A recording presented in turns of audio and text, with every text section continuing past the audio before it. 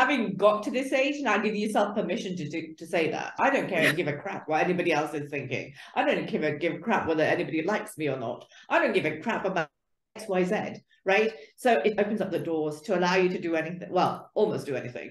And you're giving yourself permission to be yourself. And I honestly think now, at this age, I am me, my true self, because I've stripped away everything else that kind of hindered me in my past. I moved on from toxic people.